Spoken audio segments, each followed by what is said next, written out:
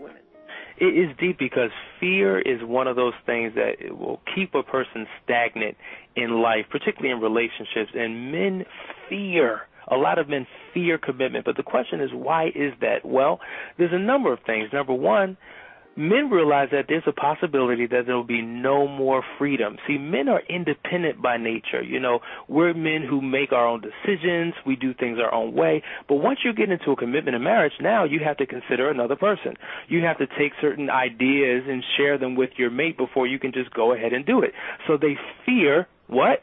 The loss of freedom. Number two, they fear the loss of space. You know, men are very territorial, and that's why a lot of men, once they get married, they have to have their own office or, you know, what they call their man cave, their own space where they can just be themselves. And they fear that once they get married or get into a committed relationship, women have a tendency to just take over. You know, they want to bring in new colors and new drapes and new paints and new furniture, and it's done their particular way. One of the things that men fear is the reality of having just one sexual partner for the rest of your life. Men are taught that variety is the spice of life. And so now if I have to commit to one person, I'm giving up my freedom to be with several women. So if I can't find variety in many women, then I've got to figure out a way to find variety within my one woman. And they don't think that they can do that. The list goes on and on. We can talk about the fact that many men fear, you know, they've been hurt before. Maybe they've been divorced before and don't want to go through it again. Maybe they went through a very bad relationship and fear going through the same type of scenario that will end in a negative result. So that keeps them from wanting to get married. A lot of men fear the baggage that women bring into relationships because if they've been hurt in their past, they'll transfer that hurt into their present relationship and it'll negatively affect their marriage. So there's a goo-gob list of reasons that men are really fearful about diving in head first and saying, I do. For some men who may not be as financially secure as they may want to be, they know that their primary function and role as a husband is to be the main provider. And if I can't provide for myself, how can I enter into a relationship where I'm expected to not only provide for my wife, but to provide for my children? So the house is my responsibility, the maintenance of the cars is my responsibility, the household expenses are my responsibility, the vacation, every time we go out to eat, the clothing, everything becomes my responsibility. And if I can't do it for me, how can I ever do it for someone else? So one of the ways to get a commitment phobic man to not be so commitment phobic and to get him to enter into a relationship is to prove the independence that you have as a woman. What do I mean by that? Presenting yourself as not being needy, so that therefore the man has to be the one that solves all your problems or comes to your aid for every single thing. And I think that a lot of men have a fear that he's always going to be need to be relied upon by that woman to solve every single problem. And most problems are attached to some type of finance. And so if he can't do that, then he can't do it for himself. He certainly can't do it for you. And so in situations where a woman is making more money, that issue may not be as great, but it's still a major issue because men's very identity is wrapped up in, number one, his sexuality, and number two, his finances. It speaks to who he is as a man.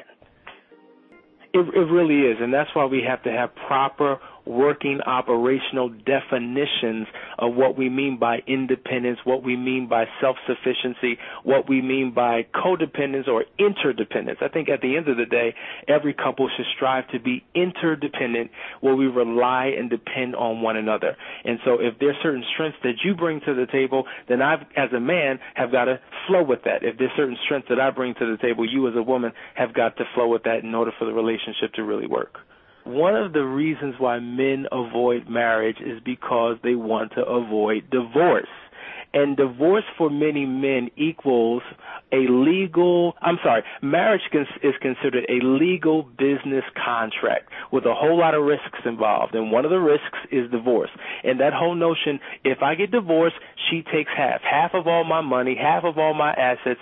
So all that I've done all my life to work up to the things that I've obtained can be taken away with the stroke of a pen due to divorce. And what's fearful for many men is that the fact is most women women, and I've said this before, are the ones who initiate the marriage. They initiate the idea, they propose the idea of marriage, but they statistically are the first ones to initiate divorce. I just read a statistic tonight that says that 70 to 97% of all marriages end in divorce by the initiation of that woman. And so there's a lot that men have to be worried about or concerned about concerning their finances and their assets, because odds are against you that the marriage will work. Generally, men don't talk about or promote good, successful marriages. When you think about it, the only concept that a man has of marriage is negative. You know, we usually talk about what's going wrong in our relationship, how we want our relationship to be better, as opposed to bragging about how wonderful our spouse is, how wonderful our relationship is. And so if men could see no visible example or hear no audible example of how wonderful marriage can actually be for a man, there's no concept that it could ever be good. So why should I enter into a contractual agreement that will just turn sour? We talked about last week, every image you see, every movie you see, every television show you see, every conversation you have is negative as it relates to marriage and commitment. So why do it? And that's men's perspective on that particular situation. But there's many things that women can do.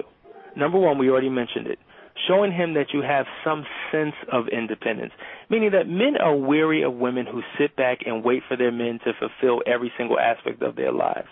You know, another thing that can be done, you have to show that man that you are a kind and loving person.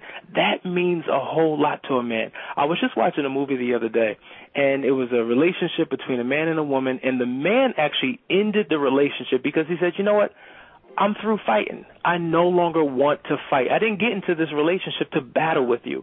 And so in essence, a lot of men are looking for a sweet and gentle spirit in their woman. And if that's exhibited, that's a great sign for that woman that that man may possibly commit. A lot of men don't like women who play games in order to get him to pursue her. For instance, some women may flirt with another man just to get the attention of their man to get him to make a deeper commitment to her. It doesn't work. So the whole game playing has got to be over. In my book, Black Thighs, Black Eyes, and Bedroom Lies, the first chapter is entitled The Game. And we talk about the games that men play and the games that women play that ultimately destroy our relationships. And there's a whole lot of game playing going on to snag a man up. But going further, you know, always maintaining your femininity with a special emphasis on physical appearance. Once again, physical attractiveness is very, very critical to a man in terms of who he's going to choose as a potential mate. And so you want to make sure that you maintain that. And another thing, the one thing that really turns men off are women who rush a man into commitment. So don't rush or appear to rush the relationship. Have a easy flowing type of mentality. One thing I could say about my wife is that she did not rush me into marriage. She did not rush the relationship. And it was peculiar to me because I was just like, well, why isn't she approaching me like that? There's been so many other women in my travels that did that, but she was peculiar. She was the one who didn't. That created such a desire in me to pursue her. And so if you want a man to commit, back up. Let him pursue you. Stop trying to pursue the man.